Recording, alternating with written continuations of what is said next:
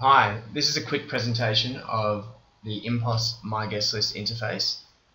We'll just select on to login, so this is using the any terminal of an ImPOS system. We've got our MGL members feature down the bottom here. This brings up our member search screen, so we can type in any particular member name. You can search for first name, last name, mobile phone number or postcode.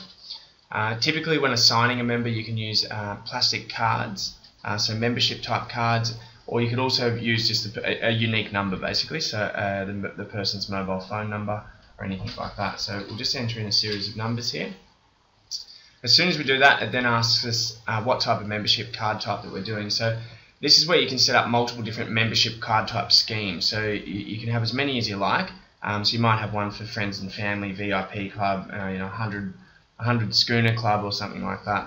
We'll just select onto the My Guest List card type, and we'll enter in, say, our first name of Ruby, our last name of Jean, and an email address. Now, because My Guest List is all about social media and email marketing, you do need to have an email address in here, so we'll just put in ruby@gene.com in order for the data to be synced across.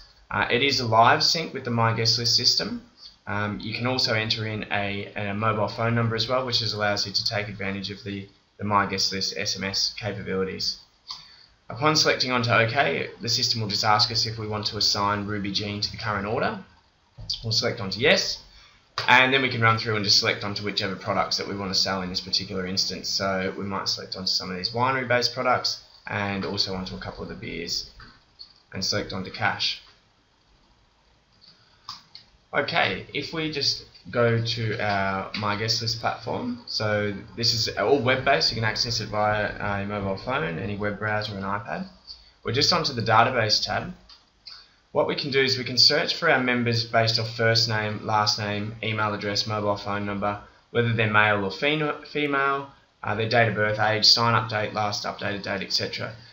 With the integration, you can also search based off a category. So category might normally be, say, food or beverage, a department, or you can even drill down to the item level. So in that instance, we want to have a look for Peroni, because we just sold a Peroni to Ruby Jean. We'll select onto search, and you'll see here it comes up with everyone who's had a Peroni. Okay. You could even search based off purchase amount, so you could further filter this and say, I just want to have a look for whoever's purchased a Peroni, and you could say from the 12th of November 2012, and select search. That there will then further redefine your searching criteria based off when they've purchased. So we can select in to edit this contact. Alternatively, you could select in you just want to send an SMS out to all of these contacts, and that there will then bring up all of the details of that particular member.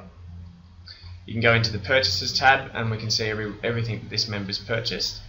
The system allows you to also create reports or filters based off the actual purchased amount. So you might want to go in there and just have a look for everyone who's spent over, say, $110. So if we just go back to database, we want to have a look at the purchase total from, say, $110, and show me everyone who's spent over $110 from a particular date range,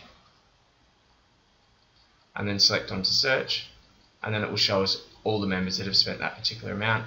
From there, we can just go send SMS, and instantly we can send an SMS or an email out to all of our members. And that's it. That's the integration with My Guest List.